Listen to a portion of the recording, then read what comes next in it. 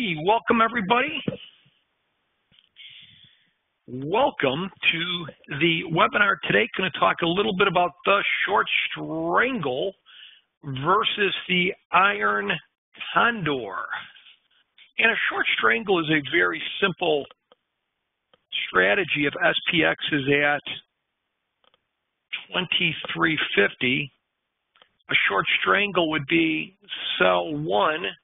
We might go 45 days out, but let's just say sell one April 2190 put and sell one April 2430 call.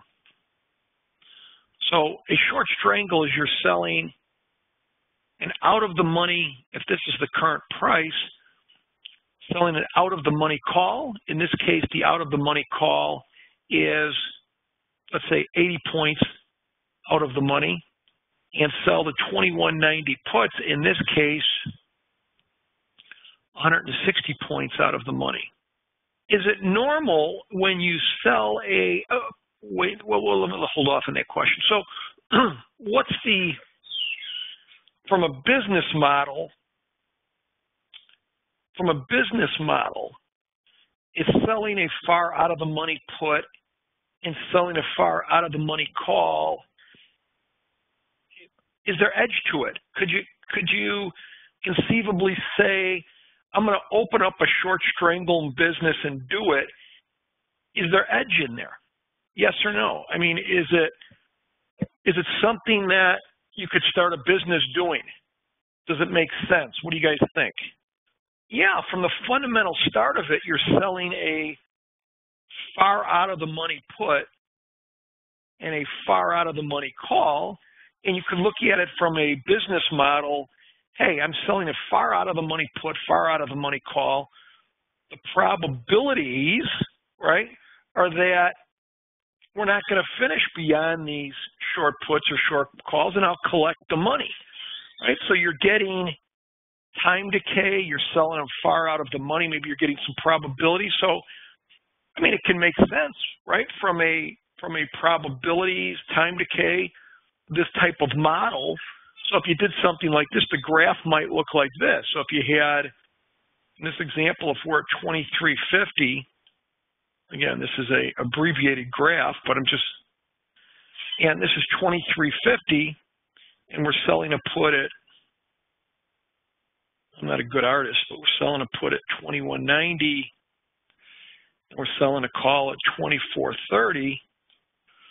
So if this is the current price, but the gist of it, folks, is you can see here that unlike a speculative trade where you need the market to move, you know, if we're at 2350 and we're selling a 2190 put and a 2430 call, let's say over the next 30 or 40 days, let's say that's the duration of this. Everywhere in here, kind of, you make money, right? So unlike a spec trade, you know, you're taking the model of what industry kind of, at this, if you looked at all the different industries out there, what industry kind of does this and makes a lot of money at it? Any industry that you think is kind of similar to this? Insurance company. Rick and Steve and Matt, they buy health insurance, they buy disability insurance, they buy life insurance, they buy toenail insurance, they buy belly button insurance, they buy everything, right? And what the insurance company says, yeah, hey guys, let's go. The insurance company is selling the out of the money calls and puts because they say most months Steve and Rick aren't going to get sick. Most months they're not going to die. Most months their belly button's not going to turn the other way. So they collect the money, right? So the insurance companies are in the business of selling short strangles to a degree, right? But when you have this, you're selling out of the money call and put. They have to deal with the same problem. They have to deal with the same problem that if they want to be successful as people in the short strangle business do to be successful? What is that? What do insurance companies have to deal with? What do they have to deal with effectively? The risk, right? Claims, right? And in the option business, we have to deal with, how do I know if I'm in the short strangle business, most years I'm going to win 10 or 11 times out of 12 or 9 out of 12, but I'm going to win most of the time. And so in the short strangle business, over time, you can be around in 10 or 15 years if, what are you going to do those big events, right? What are you going to do? How are you going to handle this when we get a 10% correction down or a 7% move up, right? And that's really the success of a short strangle person and the success of an insurance company is, how do you handle that? Now, with an insurance company, controlling risk, and again, I'm not an expert at the insurance company, but don't they have, I don't know if anybody here is in the insurance business, but you can do like, so let's say an insurance company, has a lot of people in, I'm making this up as I go along, but let's say they had a lot of people in a coal mining area, right? And they started to get, maybe more claims for black lung or whatever. Is there anything they can do? Is there anything what could they do in that situation? If they start getting more, how could they control their risk? They could maybe try to trade some of that off, right? They could raise more premiums, or could they maybe sell some of those or get rid of some of those, right? Maybe they have too much risk there, right? Is that what it's called, Thomas? Laid off by reinsurance. So I could, if I have, 500 coal miners I'm insuring, maybe I, call up Warren Buffett, who's with Berkshire, and say, hey, can I lay off 250 of these guys? And kind of in the short strangle business, you're running up against similar things. Do you reduce your puts? Do you buy insurance against your short puts, or what times do you, it comes in the risk management. How do I reduce some of my risk? How do I deal with my short put risk? And that's really going to be the skill of staying in business for many years for an insurance company, or if you want to stay in business many years for somebody in the short strangle business, it's all your risk management, because most of the time you're going to win. So it's learning the idiosyncrasies of that. And I think it's a pretty, for most of the time, is the short strangle business very alluring to retail traders? Yes. Why? High win percentage, absolutely. High win percentage. What else? It's good income, but you're not, most of the time you're not adjusting. It's easy, right? I mean, if you wanted to say to me, if you said to me, hey, Dan, go in Chipotle restaurant at noon, and you know what? Forget the risk, forget a lot. If you had to get these guys, the cooks at Chipotle, burritos, whatever it is, and you wanted to get them in a good, easy strategy that they could look like traders the quickest, go sell Strangles, right? I could teach them in an hour. Here, you sell this out of the money. Here, I'll show them on the brokerage platform how to sell a Strangle and sell the put and the call, and it's kind of an easy concept, right? As long as the price is between the short strikes, right, you make money, right? I mean, in theory. Now, there's a lot behind that, right? I can't teach them in an hour how to deal with the problems, but conceptually, it's kind of easy, and most of the time you won't do anything. But the skill of a short strangle trader is that at 5% of the time when there's a move, how do you manage it? And that's the magic, right? That's the magic, is How do you manage it? And we're going to get into some other issues here. So let's start with, and we'll answer a lot of your questions. This is for educational purposes only today. You start out here. This is an example I took yesterday in the mid-afternoon. Yesterday was a pretty big day in the SPX. Yesterday, SPX was down 25 points, probably around 115. And so the VIX popped up. Volatility kind of goes up when the market goes down. This looks like it was and so here's a short strangle. SPX was around 2348 at the time, right? So that's this line. So this SPX about 2348. This is your expiration graph, and this is your graph, let's say yesterday if I put this thing on. And so the short strangle is we sell the 2430 call, right? That's here, 2430 call. Again, I use the April 28 expiration yesterday in this example, which would be 38 days out, right? So this is about a 38-day trade, and I sold the 2430 calls, which are about 80 points out of the money, and I sold the 2190 puts, which are about 160 points out of the money. And I think if I remember this correctly, I chose the short strikes. I think I might have sold close to a 10 delta call, 10 delta put. And delta just means probabilities. You're getting, so a 10 delta call would mean there's only a 10% probability we're going to finish beyond the short call or above or below the short put by expiration. It's a very high probability trade. So you're selling an out of the money call, out of the money put. Let's say we brought in a $8.85 credit. Wait a second. It doesn't seem right to me, does it? I'm just catching this. Let me see. 2430 and 2190. Oh, no. I'm sorry. Yeah, that is correct. That's a strangle. I'm so used to doing iron condors for like $1 or $2 credit. So this is an $8.85 credit. So does everybody see what this is? I mean, this is but here's an interesting thing. This is the graph at expiration. This is the graph the day I put it on yesterday. They're two different looking graphs, right?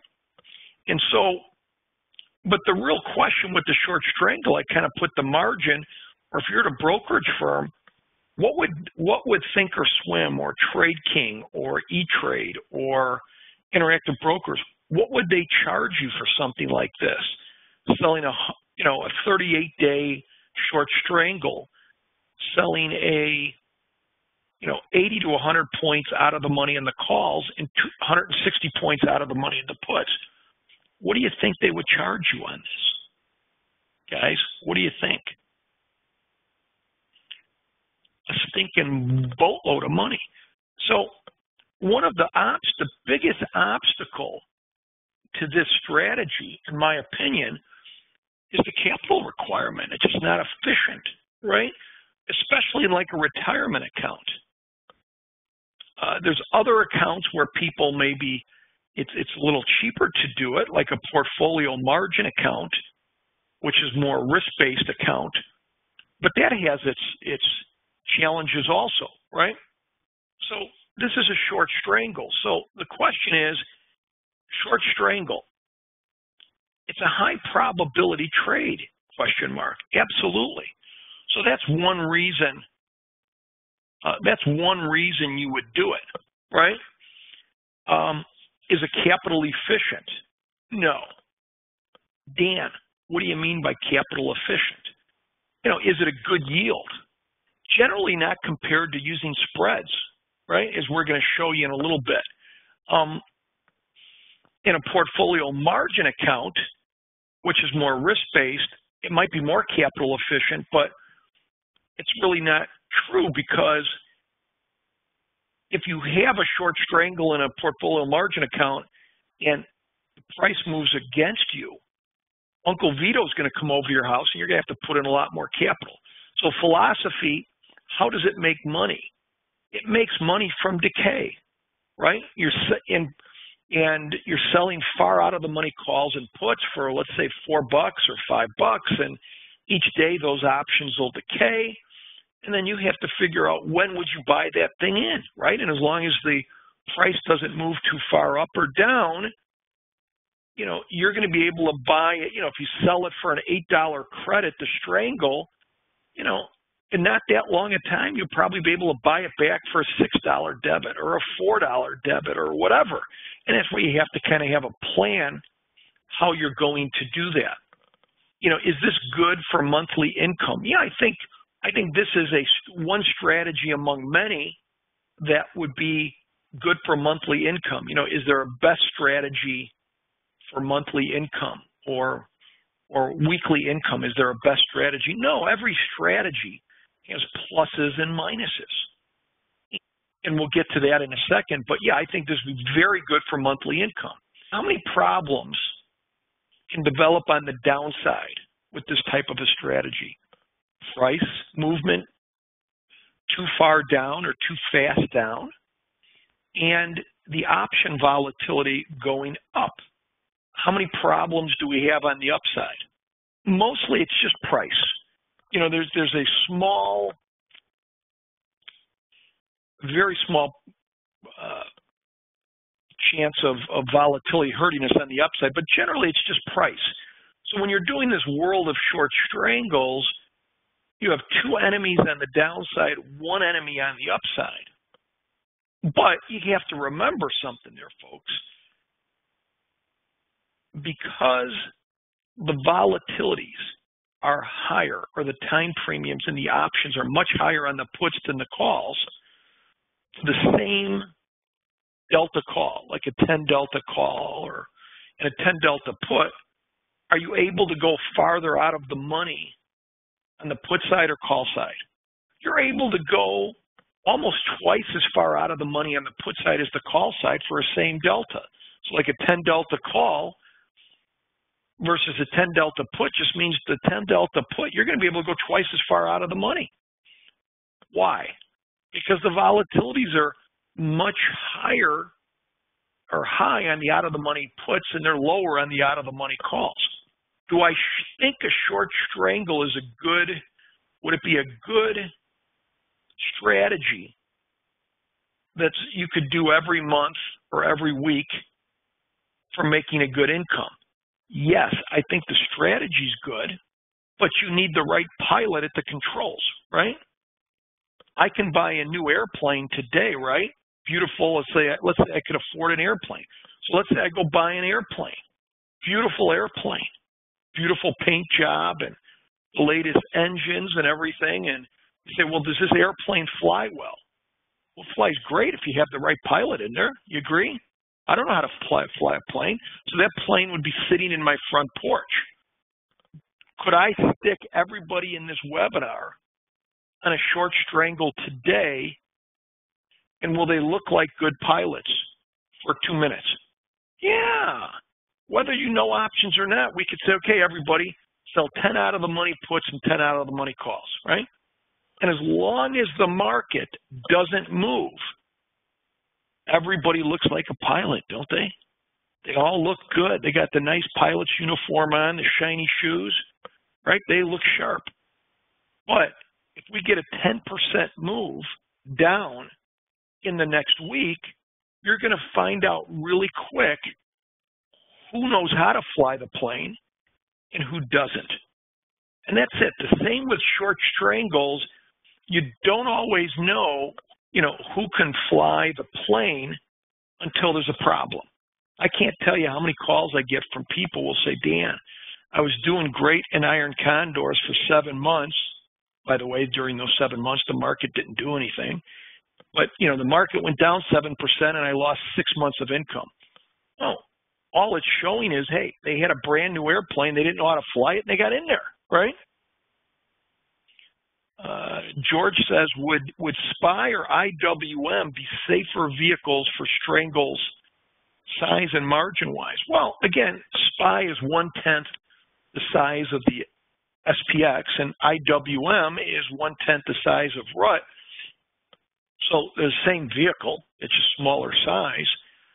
I mean, if you're learning the business, I think SPY and IWM make some sense. But again, it's just how you manage it, right? And anyways. All right. So now here's an example. But if you asked me the main reason I don't teach short strangles, it's not because of the risk. Number one reason that I don't teach short strangles is not because of the risk, right? I think a good risk manager could deal with the risk relatively, right? But I wouldn't do it. Right? It's the stinking margin, right? It's the yield. You know, there's better ways to skin the cat, and I just think it's an inefficient use of capital. Now, if you're in a situation where you have so much money you don't know what to do with it, okay. If you're one of the two people in the seminar who just have too much money and you don't even know what to do with it, sell strangles, do whatever you feel like doing. But for most people, where capital maybe means something, right? I wouldn't do it. I think sure, you could say do it in small size and all that. I just don't think it's efficient use of capital. Because again, to sell one strangle in the SPX, what would you guess at Thinkorswim or one of these brokers? What would you guess would be the cost, or does anybody know? Can they put it in there? If you sell a 38 days out, sell a 85 point out of the money call and 200 points out of the money put, but it's a lot of money, right? And so to me, an alternative is let's buy against that short put and call. Let's buy some kind of hedge, and that's why you turn it into some kind of an iron condor. So in this example, I'm selling the same call and I'm selling the same put. Same call and put, but I'm going 30 points out of the money on the call side and 30 points out of the money on the put side to buy a hedge. Dan, why are you buying a hedge? Because the brokerage firm is going to charge me. I have to put up my wife, my kids, my house, my neighbor for collateral is too much.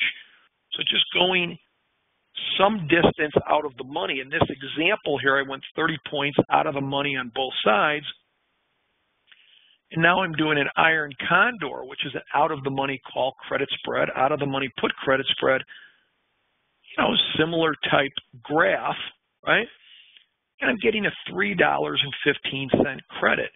My margin or capital I have to put up is about $26.85. Hey, Dan, how did you get $26.85? Well, the difference between the short and the long on the call side or the put side is 30. So for one contract, I have $3,000 of risk, right? If SPX goes up to $1 billion or down to zero, less my credit of $315 equals a margin of $26.85. So that's the capital I would have to put up at my brokerage firm. And so here you can see the expiration yield would be, as of yesterday with 23.50, the expiration yield would be the credit of 315 divided by margin of 26.85, which is going to give me an expiration yield of about 11.7%. So are my yield potential going to be much better with an iron condor? Absolutely. And as Mike P said, he put in this trade and he's got $48,000 to sell one out of the money, or to sell one short strangle with similar calls or put maybe that I did, cost almost $50,000. Here, I'm doing a trade where I'm selling, similar, same call and put, buying my protection 30 points away, and it's only eating up capital of 26.85. So my yield's going to be a lot higher on this type of a trade. The magic, folks, is not in the trade. Again, anybody could, learn how to use your brokerage platform and put in an order for a short Strangle or a short iron Condor. And if the market moves, right, if you're sitting in the cockpit and they got it on cruise control, right, you probably could look like a pilot for a little bit. If the stewardesses came in, they'd see you sitting there and they'd say, hey, you look like a pilot. You look like you know what you're doing. What if the pilot took it off cruise and he said, let's land this sucker? No, sir. So that's an iron Condor. Iron Condor versus short Strangle. What's the advantages of a short Strangle? You can get a little further. Like if you look at the break evens, you can get a little further out of the money on the call side and put side for the same strikes versus an iron Condor. I think they're easier to manage, easier to put on, easier to understand. The short Strangle, they cost a lot of money, and you just have the risk, right? The advantage of an iron Condor is it's better yields. I think you can build a business around it better because you don't, to me, another reason I wouldn't do short Strangles is it's like you have this cloud, because when you're doing this short Strangle business, one big event can really knock you out. And, it's like it's like being in the Austin district. It's a matter of, you live in the Austin district. It's very risky, right? And when you get in the world of iron Condors, you kind of have a hedge. You have a hedge, and it's a much better way, I think, for most people to deal with this stuff, right? But again, I think people like the short Strangle because it is conceptually easy. An iron Condor and rut would look the same way. I don't think I have time to go and do an iron Condor and rut, but I'm calling this the $2 chuck. And you say, Dan, why do you call it the $2 chuck? Because I want $2 credit. So here's an instance. I took this yesterday with SPX at 23.50. In this example, and this would be kind of a alternative to a short Strangle. I'm in the May 5 expiration, 45 days out. I'm selling a short call and put. I'm selling the short put at about a 7 delta. Dan, what does that mean again? You're selling it at a 7 delta. It means there's only a 7% probability. We're gonna finish below my short put in the next 45 days. So that means, flip it around, there's a 93% probability on that short put that, at least the way I wanted to make this, where you can see the graph, but I couldn't get the downside. There was so much more room I had, but the graph, if extended, would look like this. But so I'm selling the 21.30 put about 220 points out of the money, and I'm selling the 24.50 calls about 100 points out of the money on the call side with us here. And this is going to be the probabilities of this trade. Unfortunately, it doesn't always make sense, but the way you do it is you kind of add the delta of the short put and call, which is 13. 13 from 100 is 87. This would be an 87% probability iron Condor. That 80% probability iron Condor, that the probabilities are this whole credit's going to go to zero at expiration. Now, so I'm selling the 24.50 calls. I'm buying my wings 30 points up. I'm selling the 21.30 puts, buying the 2100 puts 30 points down. I'm 45 days from expiration.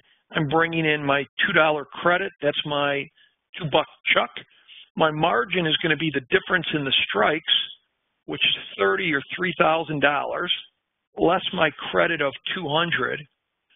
So to do one $2 chuck, it's going to be about $2,800. To do two $2 chuck will be $5,600. To do three $2 chuck will be whatever that is, for $8,400 or something. This is a very high probability for 45 days out. And let's look at the Greeks. So this was done yesterday, SPX at 2349 or so, 2350. VIX is low. So right now, and most of the last 2 or 3 years, we've been in a low volatility environment. Very low time premiums in the market relatively, because the market's been going up. So people have been getting used to that. The deltas on this trade, this is a $2,800 trade. I lean almost 3 deltas short for every 1 contract. Here's my short gamma. Again, this would be a 45-day trade. So a little bit of theta to start out, nothing like it would be a 7-day iron condor. And theta of 7 and a vega of short 73. So this would be an example that I would look at, an alternative to a short strangle. And this is just an example of one. I'm going to still go very far out of the money in the calls and puts and buy my wings a certain distance out, a pretty high probability, way out of the money. If you look at the middle, if you look at this, the expiration graph, it's going to be about, the expiration yield would be about a 7.1% yield, right? For a very high probability trade, the expiration yield would be about 7.1. How did I get that? I just took my credit of $200 for every 1 contract divided by 2,800, right? I do that right? So 200 divided by 2,800 is about 7.1%. Time decay would be, it would be faster on short strangles. That is correct. Versus iron condors. Yeah, that's one of the benefits. It would be time decay would be quicker on short strangles. And again, I'm not going to get into, we're going to be doing a whole 2-week class on this alternative to an iron condor. So we created this, and we've had quite a few students have been doing this, and it's worked really, really well over the last 2 years. And that's part of, wanted to share, I think, a strategy like this with everybody, but really get into the risk management. And if you look at this, so this new class, starting in a couple of weeks, would be a short strangle alternative. We're basically going to teach you a very high probability trade, very little maintenance, good monthly yield, simple but effective risk management plan. It's something you could do in your retirement account. And we'll spend 4 classes on it. This will be starting, today's the introductory class. It'll be going April 5th, 7th, 12th, 19th. Each class will go at least an hour. It'd be $197, recorded and archived, so you can watch it 3-4 months in the future. You can ask Q&A. All the Q&A will come to me. We have a class page. And the classes start at 1 p.m. Central. But the key is, we're going to go over, I'll probably have one of my students who've been doing this for a while come on and share how they're doing it. We'll put some live trades on, but we're going to really zero in on how to think and manage this thing. How to manage it, or what do you do when the volatility is low, when the volatility is high? What do you do when it goes against you? How to set up a plan. And as always, we'll give you a very concrete 4-step risk management plan with how do you set it up in different price and volatility environments, what's your profit target and max loss, when would you adjust it, if any, how do you adjust it, do you adjust it? So we're going to just give you a couple simple ways to do this thing that have been successful and share that with you. And I thought just take a couple weeks and focus on one trade that could be maybe, a lot of you might, your goal might be, hey, I want to make $3,000 to $5,000 a month, and that might take 1 or 3 trades. And so, but you need a couple trades that can contribute towards that. And I think this would be a good trade that could be part of your arsenal of monthly income. You might do this for $1,000 a month, or $1,500 a month, or $500 a month. And so what we're going to focus on is just really making sure you understand it and kind of focus on the serious questions here and the management of it. So that's it. That's the class. I think you'd get a lot out of it. For a $197 class, you know, if you've ever done anything with us, that's as they say, that's a good deal. You'll get from risk management. If you're passionate and you want to learn this stuff, we're going to be hammering you on risk management for a couple of weeks. So I'll see you in a couple of weeks, folks. Have a wonderful day. Thanks.